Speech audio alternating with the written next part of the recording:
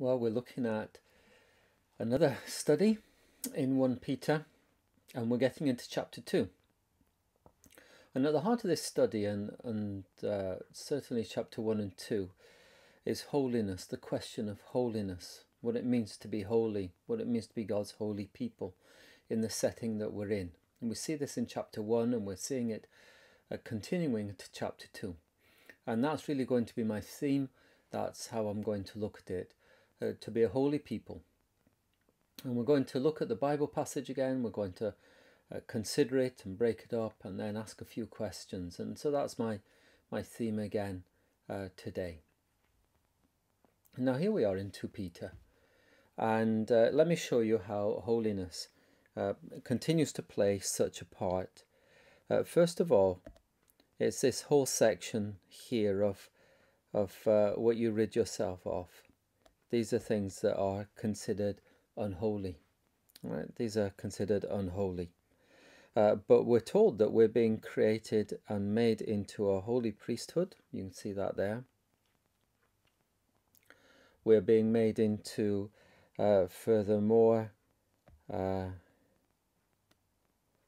holy nation. We see that in verse 9. So holiness is still very important in this passage. It's an important concept.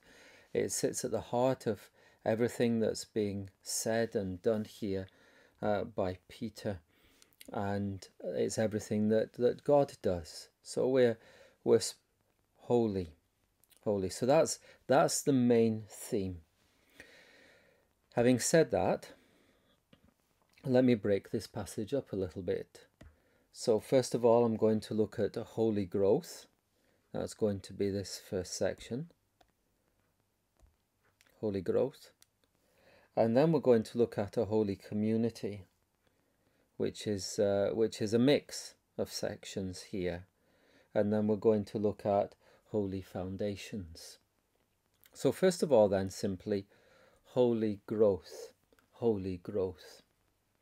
In order to grow as one who has been given an imperishable seed, we see that at the end of chapter 1, we have to do two things. First of all, we have to get rid. So in order to grow, you have to clear the ground, you have to clear the land. We're thinking a little bit about what it's like in a garden if you want to grow something in your garden. And the first thing you want to do is you have to go in and you have to clear the ground. Within agriculture and farming, that involves going in and getting rid of all the stones that are in the ground.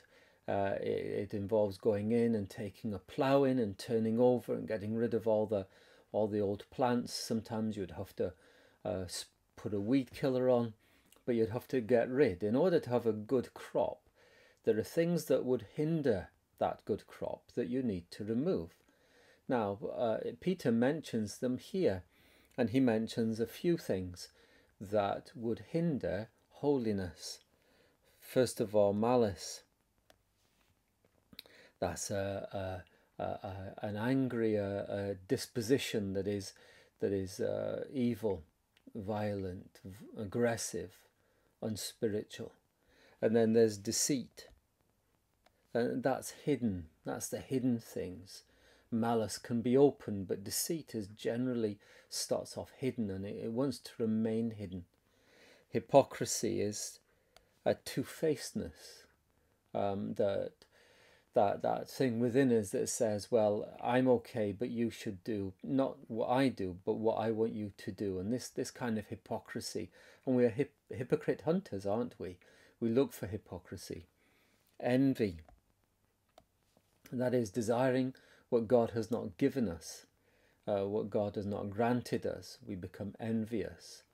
And then there's slander of every kind. That's to speak untruths about someone or something. So those have to be removed. These, interesting what Peter considers key things that have to be rid of, and they're all to do with the heart and self and pride.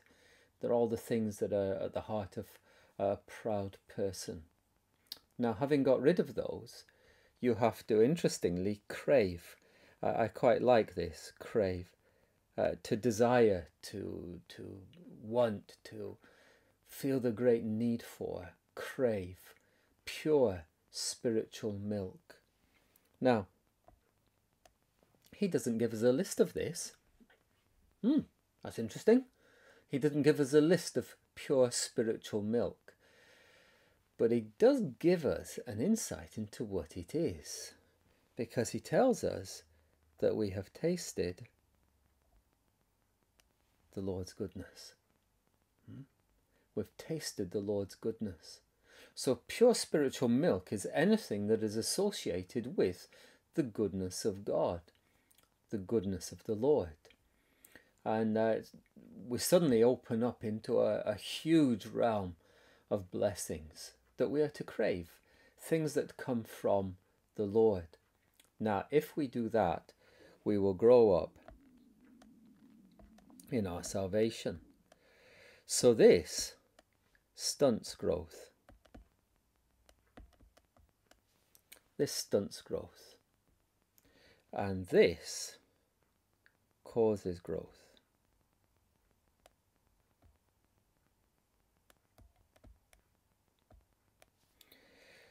So one stunts growth and one causes growth. So when you meet someone who says they're a Christian and they don't have growth and life, you need to ask, what are they feeding on? That may be a question we have to ask ourselves. Now, we're going to pause and have a little think about holy growth. And these elements, we have to rid ourselves of what is corrupting. Maybe we need to ask ourselves those questions. And at the heart, remember, is pride. And we have to crave pure spiritual milk, which is to taste the goodness of the Lord. Now, how do we do these things? What we find is that what we ultimately desire affects our growth. And so what do we desire? And how do we fulfill those desires? So I'm going to pause there and for a bit of thought around these themes.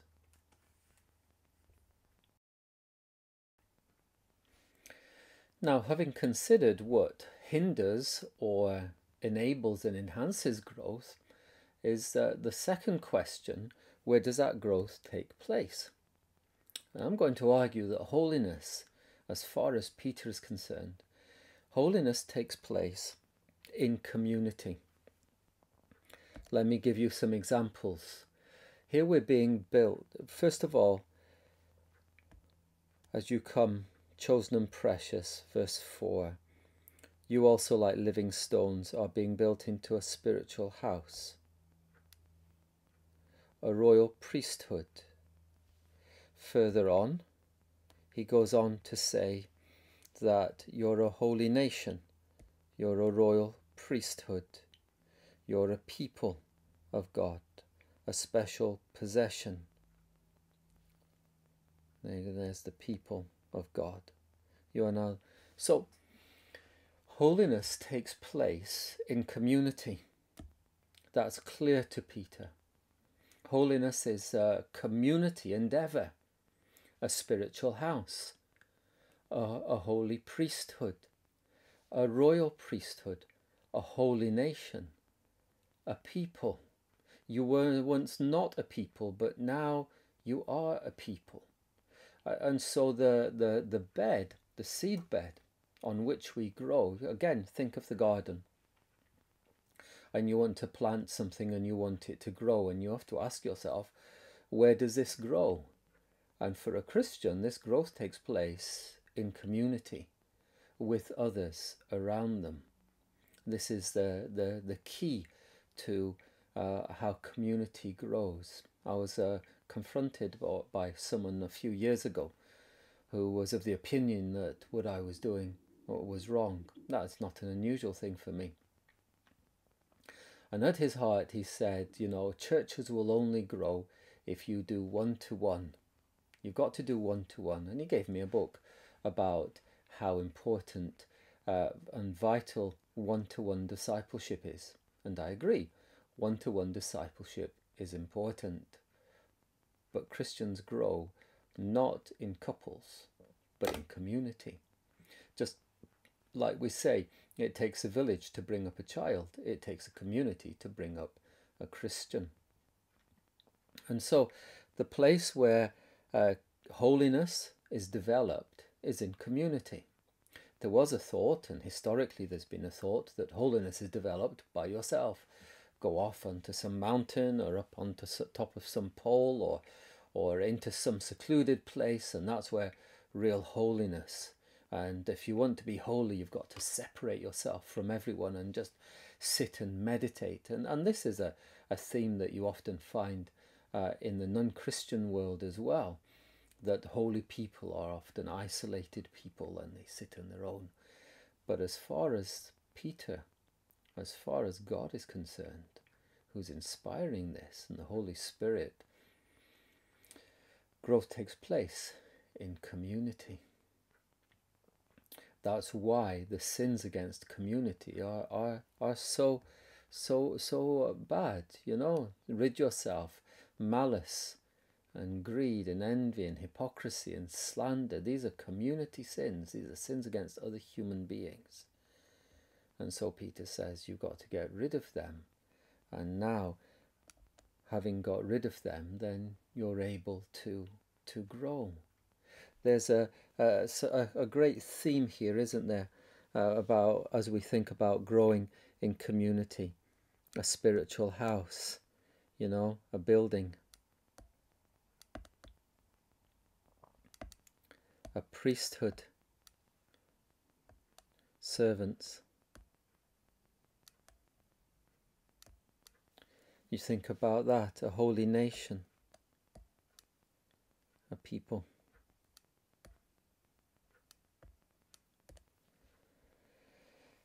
And you think about all those wonderful themes that you see here about growing together. And so, as we speak and as we study our Bibles, it's good if we can study our Bibles and speak together and study together. And this is one of the things about how we meet and how we use our time together and Zoom and things like that, and how we encourage Christians to meet together and to speak together and to spend time and to serve together. And this is where holiness takes place. It is here in community that we rub up against each other and we are challenged in our thoughts and in our desires and in our ways. Now we're going to have a little pause and think about some of these things, these themes. At the heart of holiness is community. A spiritual house where God dwells, a royal priesthood where sacrifices are made, a chosen people and a nation where there are a group of people who identify together as a people of God. So my question is very simple. Our world is very selfish. It's about me and myself. And how does that selfish outlook affect us? And how do we counteract that? And that's the question I think we really have to wrestle with. Now, lastly, in this little passage of scripture, we come to what we build our foundations on.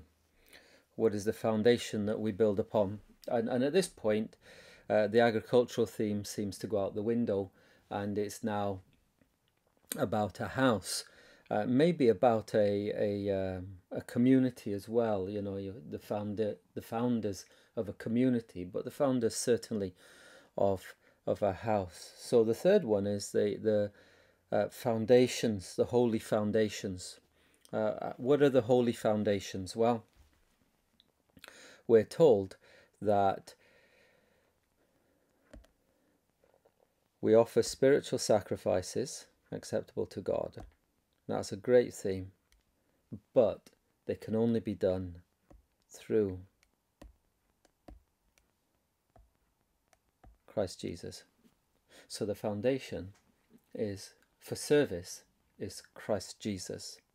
The foundation for community is Christ Jesus. And so we say he lays a stone in Zion. So that's a spiritual city, a foundation city. a cornerstone. To him he is chosen and precious, and those who trust in him are not put to shame. This stone is precious. So the foundation stone of this new community, of this new nation, is Jesus Christ. And so the foundation of their holiness, and of our holiness, of our being right with God, of us being separate to God. You know, we can see that very clearly in this theme, that we are God's special possession. We are separate to God, and we are now his people, the people of God. The foundation for our service and who we are is Jesus Christ. Other people have rejected him. That becomes clear. The builders have rejected him. I don't know who the builders are, but they've rejected him. The builders of Israel, the builders of general society, they've rejected him. But he is the cornerstone. He is the cornerstone. He's the one that causes some people to stumble and to fall. Now we see this again in our society, that people have rejected Jesus Christ, and the result is that they stumble and they fall. But for a Christian, he is the chief cornerstone. And so the growth is spiritual. The community is the bed, the place where growth takes place, and the foundation is Jesus Christ. The good ground, I suppose we could say good ground, couldn't we? The good ground is Jesus Christ, the ground upon which we grow, the foundation upon which we grow, the one who nourishes us. Yeah, that would be a good theme, wouldn't it, I suppose? The one who nourishes us is Jesus Christ. He is the one who feeds us. We have tasted and seen that he is good. And so we're able to praise him and to live as community only on the foundation of Jesus Christ. Now let's quickly, as we come to the end of this study, have a look at this great theme. Not only are we to live in community, but lastly, the foundation is Jesus Christ. And that's the one that God has laid, the foundation. The only way that we'll be holy, the only way we'll be his people, the only way we'll be able to serve is because of Jesus Christ. Chosen by God, rejected by people. Peter makes that clear. But praised by those who are called out of darkness. Now, here are the questions. In what way do we build upon the foundation that is Jesus Christ? What other foundations are there? We'll ponder on these things. In this passage, Peter takes us to a living, vibrant foundation in Christ community, to a serving community, to a worshipping community. And he challenges us again. Let's remember right at the very beginning, the hindrance to any growth is selfishness and sin. And the help to every growth is that we have tasted and we feed on the spiritual life and milk that is given by God, which is Jesus Christ. And for a Christian, you say, I've tasted and I want more. And this is a lovely passage, one well worth our consideration. I commend it to you. Let me pray. Lord, help us to understand the principles here laid down by Peter. May we feed upon you and your goodness. May we crave you. May we want to know you more, to love you more, to trust you more. In Jesus' name, amen.